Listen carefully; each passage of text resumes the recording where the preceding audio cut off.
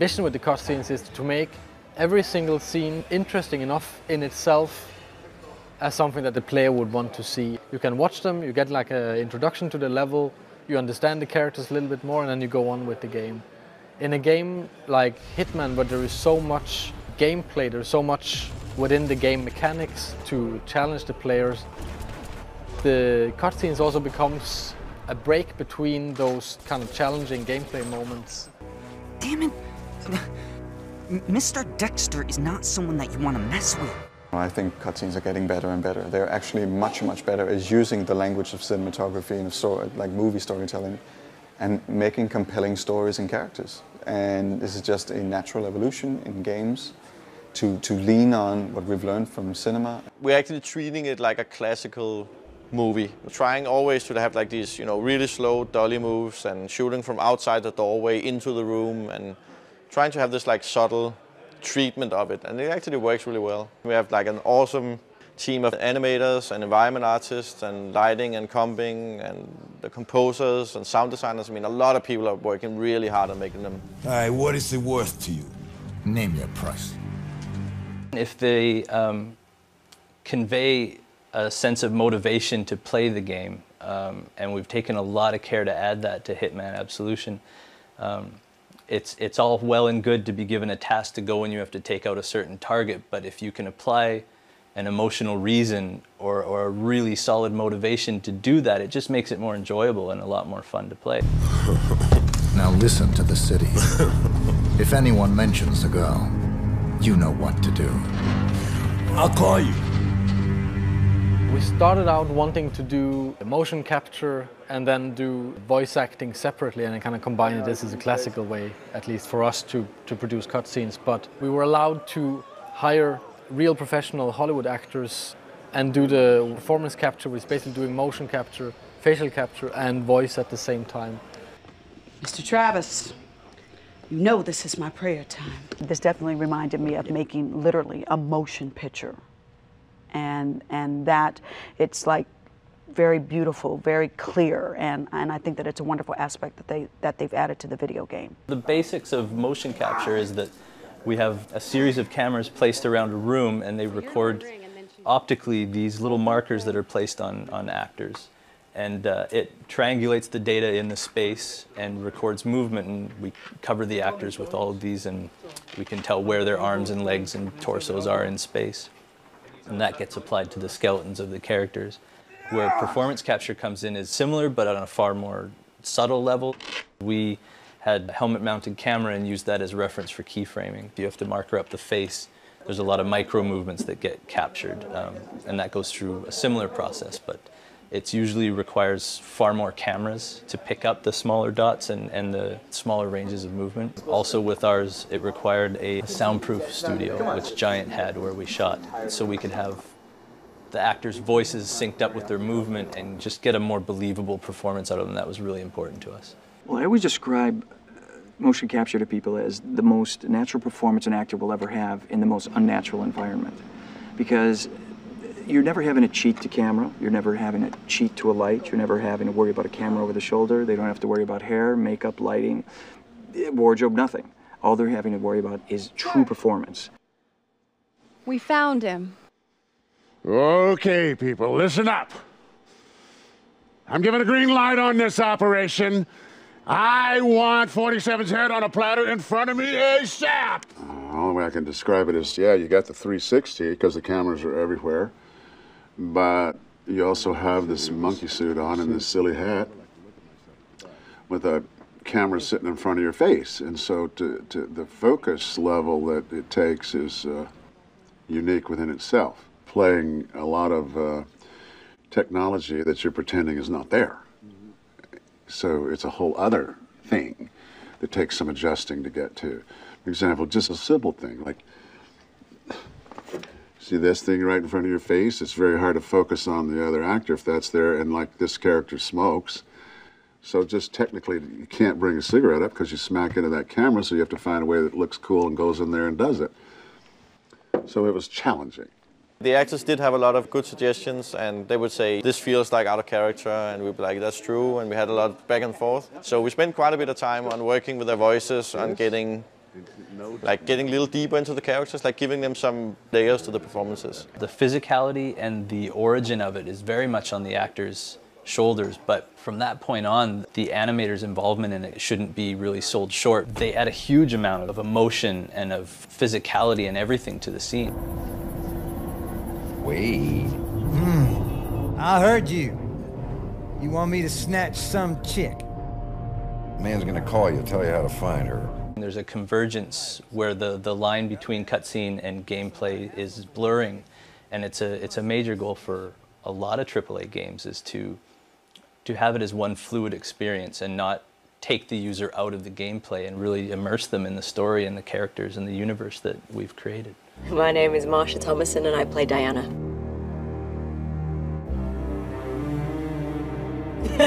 Who is Diana indeed?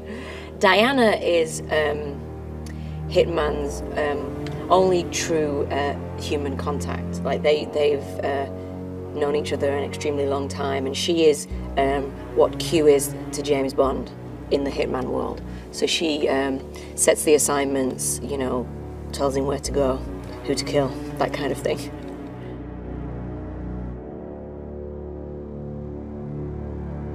I thought it was going to be very restricting to have the camera in front of my face, but it's amazing how quickly you get used to it. And there's something actually very freeing about it because, you know, there is no set really, you know, we're just on wooden apple boxes or whatever, and you really kind of have the freedom to just try anything, just see what happens, you know. And Jamie, our director, one of his notes was, you know, just amp it up just a smidge from reality. So you get to do that, which is really fun.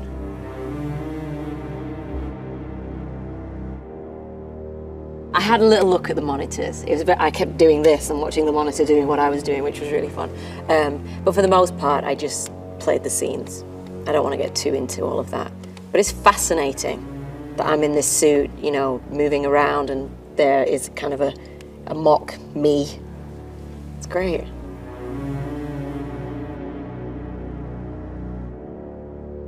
Money, money, money! No, I'm kidding. I actually was making a joke because the show I've been doing the last couple of years, White Collar, my character on that is named Diana.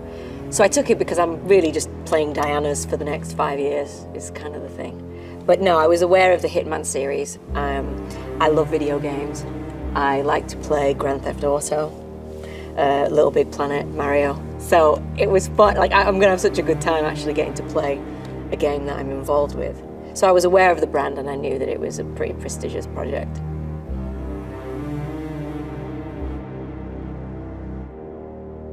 Yeah, when I arrived this morning, I don't know, I think I was kind of open. I knew it was going to be very different and otherworldly. But I had a scene today in a bathroom with a shower. And there's a shower curtain, and whatever, I have to interact with this shower curtain, and I wondered, will there really be a shower curtain? I thought at least I would get that, but no. It's, you know, it's all make-believe. The shower curtain is in front of you. It's really, like, it takes it really back to basics, like being in my bedroom at home, making theatre.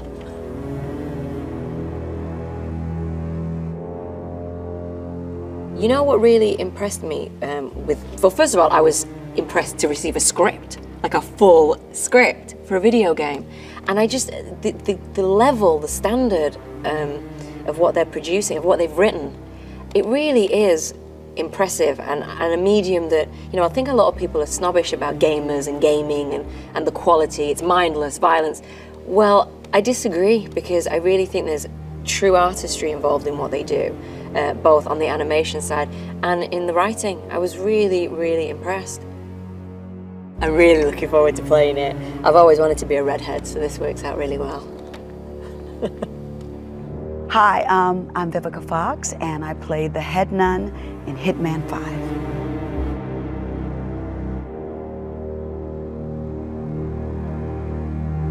The head nun, she's a bad bitch. I love it. And I was really happy to play her. And basically, I run a team of assassins, and I've been hired to kill the hitman. So that was real fun to be with my girls and get off a big old yellow bus and go hunt down the hitman. And she had the girls do a lot of the dirty work. So she was kind of like a taskmaster. She put everybody in order, issued out the orders, and if she needed to do the dirty work, she definitely could.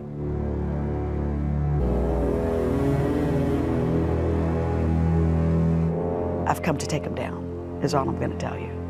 So it's kind of sexy, kind of scary, but I definitely came with my girls, and we're going to take him down. It was really, really fun and very physical, but completely different than anything I've ever done before. I mean, I did Kill Bill, and with the girls, we trained for 6 months, so I was used to getting pushed around, shoved, kicked. If you missed, it's okay, get up, start, do it again.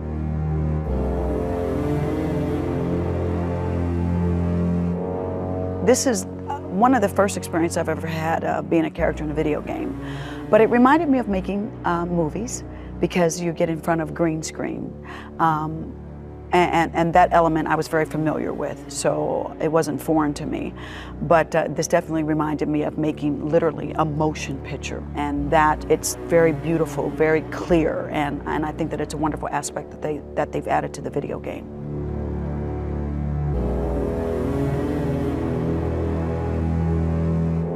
Absolutely. I cannot wait to add this to my repertoire. I mean, I think, you know, it's just so wonderful that you can say, wow, I've been immortalized in a video game.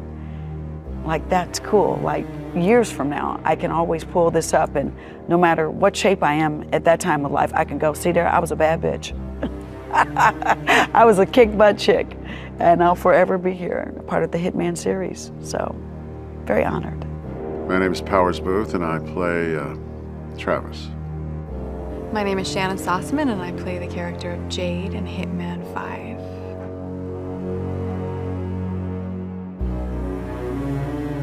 He's the head of some sort of super agency that we do all kinds of wonderful and dastardly things. She's the secretary of Travis, who runs the agency that employs Hitman. And she just wants to get to the top no matter what, so she's kind of got her own plans, I think. And maybe doesn't always agree with the way Travis does things. Maybe Travis is a little bit more emotional or something.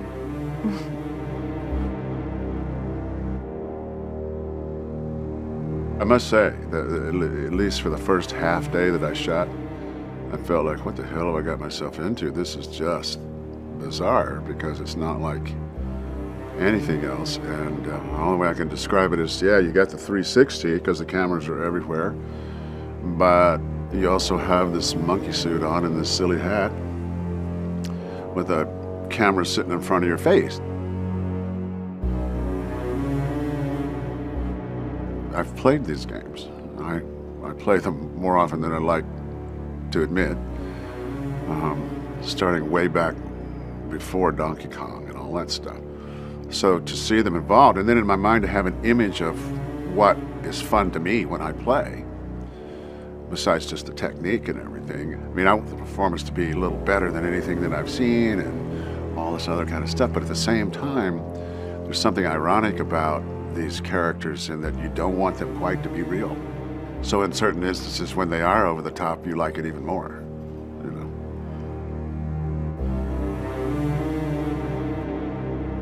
It's a whole other thing that takes some adjusting to get to. For example, just a simple thing, like,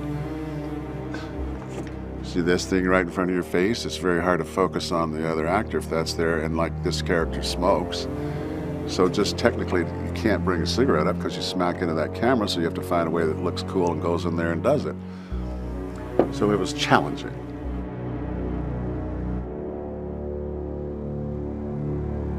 Everything was exactly the same.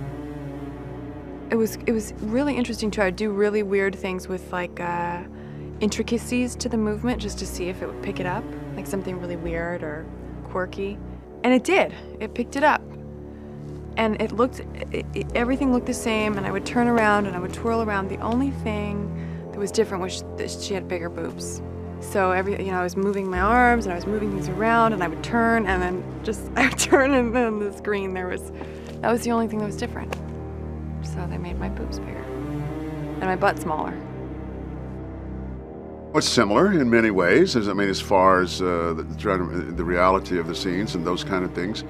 But as much as anything, they know the technology. They know, for example, the first day I had a lot of questions about, like, okay, where's this wall? And I'm going up these stairs, why and to what? And what are they really? You know, those kinds of things. And to watch them do the set, and a box would suddenly become, you see it over there, it's a full-fledged desk with a chair and computers on it and all this kind of stuff in it. And it was bizarre, frankly, to see that and how good it looked at the end of the day when it went on there.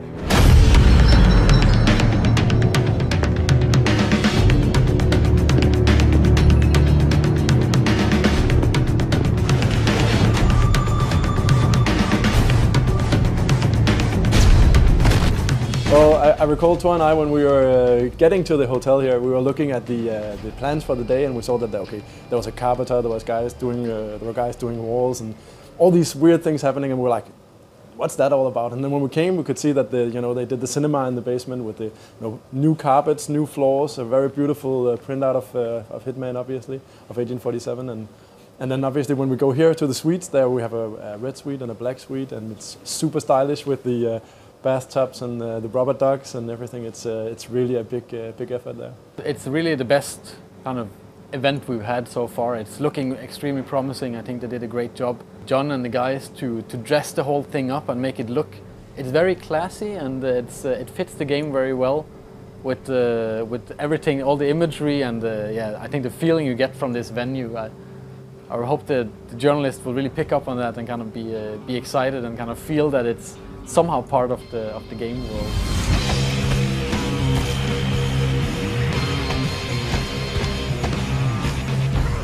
It's a big day for us. We are coming back after our E3 presentations, and now we're in London, showing off the orphanage code to a lot of people from the press, and we're obviously very excited about this.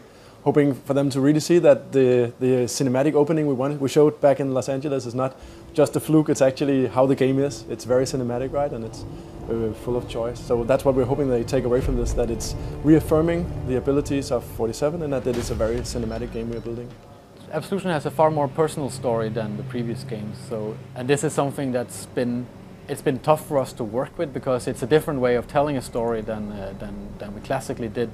So also the team has been learning a lot during the years to how to kind of integrate the story within the levels without compromising the player choice. For me, it's really important that they see just how much you can do as 1847 this time around, which is why we built a playthrough that is actually 2 playthroughs.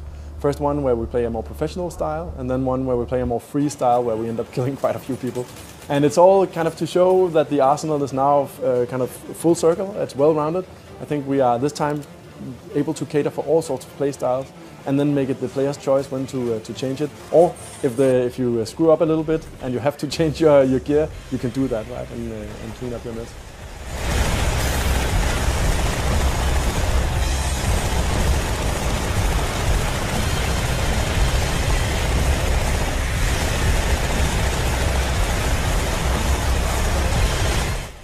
It's been the backbone of IO ever since it started. It was the technology that was made for the first Hitman game also laid the foundation for every other game we did up until this point. So it's only now that we actually got the opportunity to make completely new technology from scratch, which is called Glacier 2, which is what's powering Absolution, and it's made completely in fusion with the game design. So everything that the mechanics needs and the art direction and the sound needs, it's been made custom for this game. So we're very excited about that. I mean, for us working at IO, working on a Hitman game is obviously quite an honor. It's the franchise that started out the studio, and Absolution is going to be the biggest Hitman title yet. It's going to be the biggest title we ever produced at IO.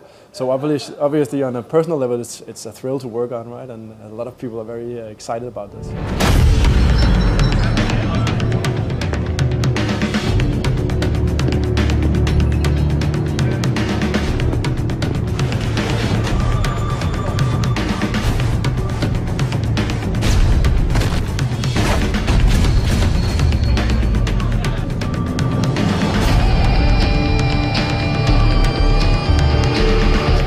exciting. Very many people to meet, and it seems like we have a good buzz.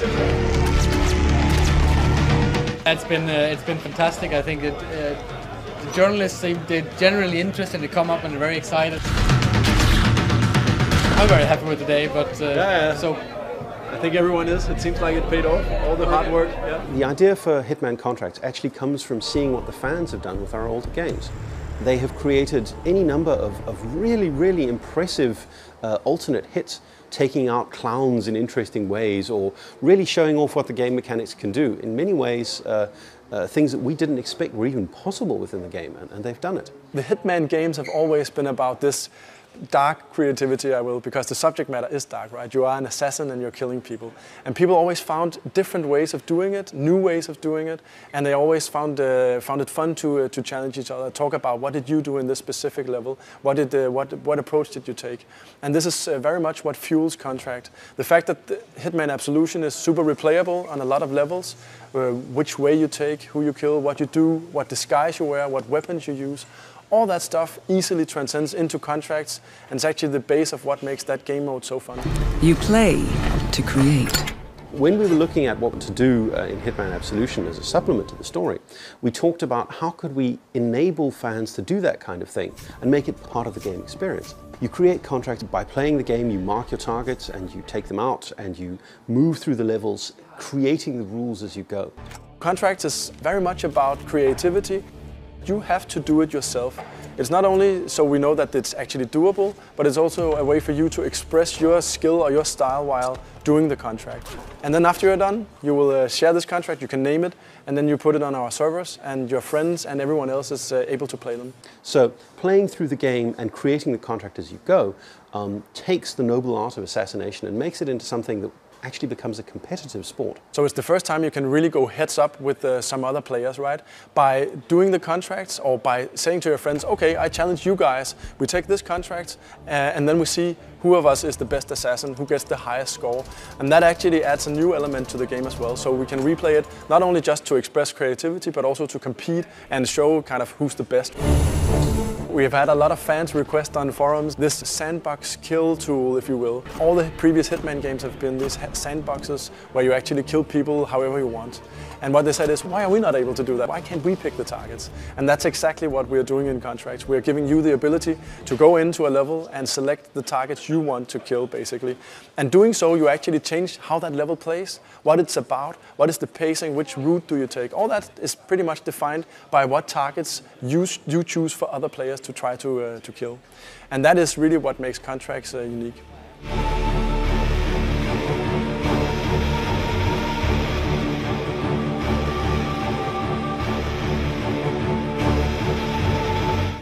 Well, we're here in Cologne to show off the last missing piece of Hitman Absolution to the press, which is Contracts mode.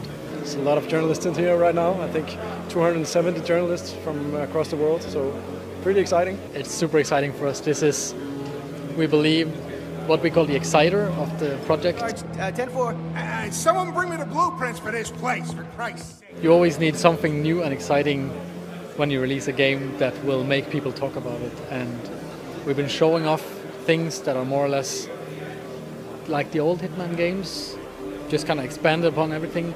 But this is something that is completely new and hopefully something that will knock their socks off.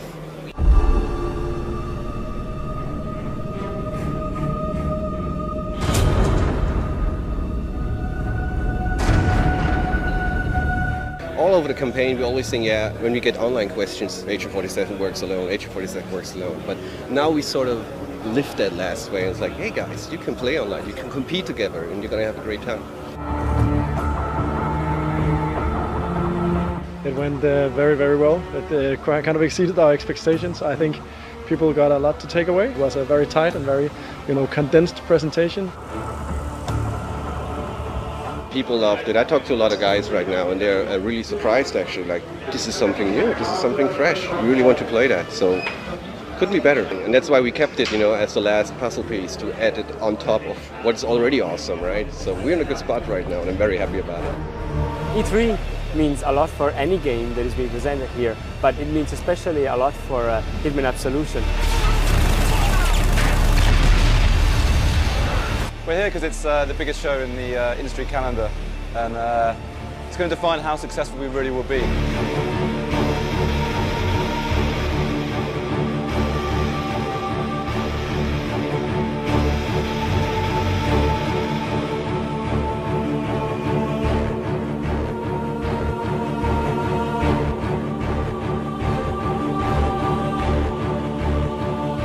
For a game like Hitman, it's really critical for us to be exposed and to get a lot of coverage from the game because it's such a big project.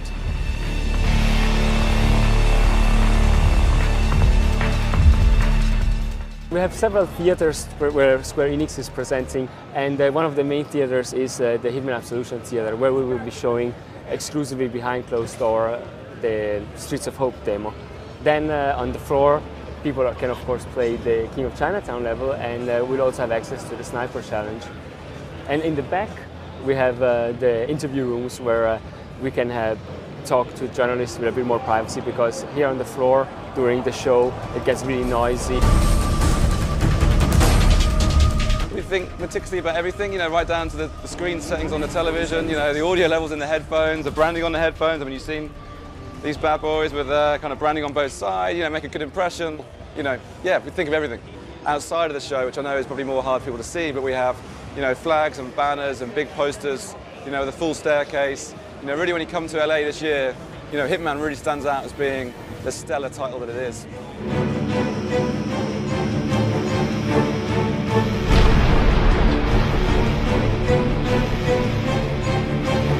Oh, the next few days are going to be extremely packed with interviews and presenting the code to journalists, and it will be very intense. I have a little office in the back of the booth where I think I'll be spending most of my time in here. I won't be seeing any of the glitter on the floor. Myself and Nick are going to be in a theatre presenting. We've got Dan and Travis working the pods, Sven running PR. We'll all probably do multiple roles over the day as well. I'm going to do tons of live shows, IGN, Machinima, etc. Obviously just to talk about our new game. I'm really excited about that.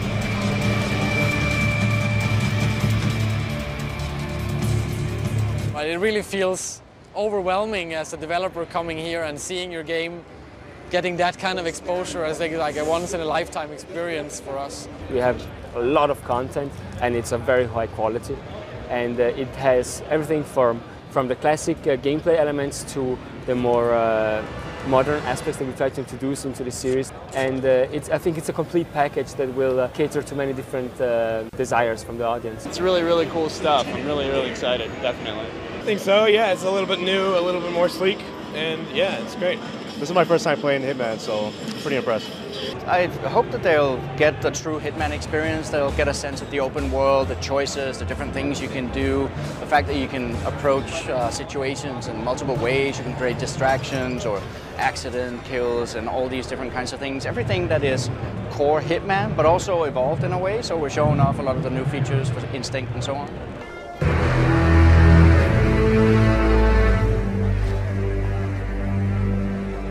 The world is full of details, that's what I like, first of all.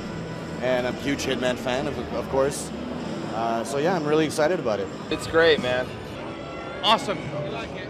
Yes, I love it. I like it a lot. There's a lot of attention to detail in the game, and I love the Hitman series. It's really classic, but it's playing really well so far.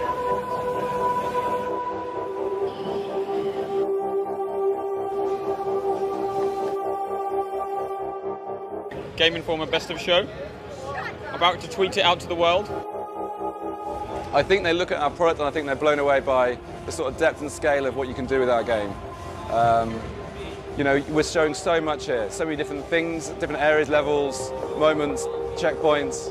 There really is such a breadth of Hitman here. It's such a relief to be here finally. We've been working so much for this to happen, and to see it here, it feels really good. From what we've seen, it's awesome. From my presentations, when I can see people's reactions, they laugh at all the right points, and they seem like they have fun, right? And when you talk to people at the pods, obviously they're enjoying it too. So I think it's great. I think we're outdoing ourselves compared to last year, actually. And also giving people hands-on is actually a good way of proving the gameplay. And everyone, when they saw their game last year, they were thinking, yeah, it looks kind of like a Hitman game, but Is it very directed? You know, is this exactly what we want? We've spent a good amount of time trying to convince them that it is, and now that they're getting hands-on, everyone is thinking, that's it, this is Hitman, this is what I want.